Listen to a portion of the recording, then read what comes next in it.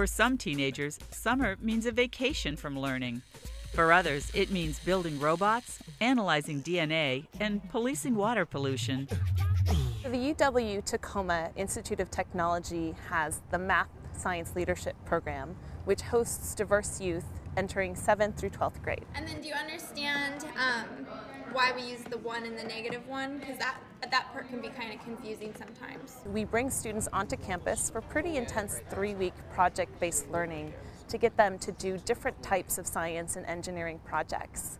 Now these are always pushed in. The plan is to encourage students who might not otherwise consider science and engineering careers. You won't wait for light to be right here? Yeah, that will work. It's a dynamic mix of work and play. Our goal for our robot is for this to find the green dot. It's like a blackboard with different colored dots. And we have to use this program and find color values using the light continuum, whereas like all the colors are different numbers. Campers do cool projects, make friends, and build leadership skills that they can use throughout their lives, whether or not they choose to go into science. 3, 2, 1, go. So this is the blood sample that I got off of knife 1, and so I'm going to test it to see what kind of blood it is. 10th graders are actually learning how to use forensic science, and they're using that knowledge to make their own episode of CSI. No clotting, again, that means it's probably type Q blood. We've basically been filming every single step of the way, from gathering the evidence to labeling suspects, identifying the crime, and as you can see right now, we're just kind of solving who is who.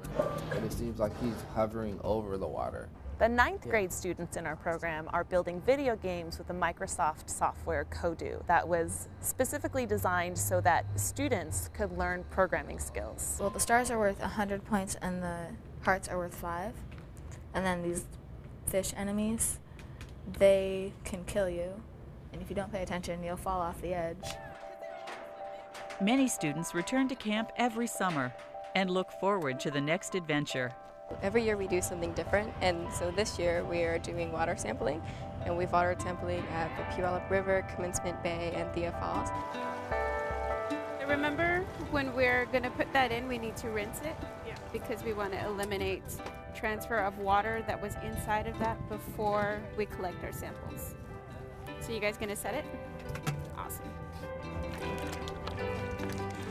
It's just amazing about what kind of things we found in the water and what kind of things are actually going into the water.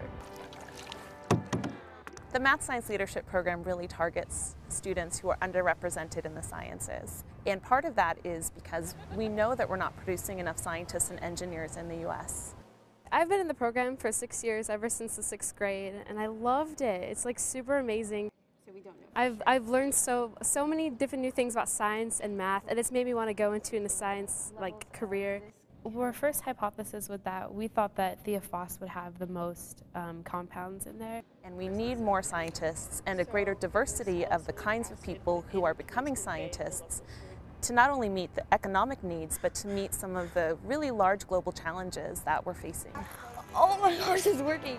My favorite part of the program is seeing kids grow, seeing them get excited, and when we high-five and say, "I love science."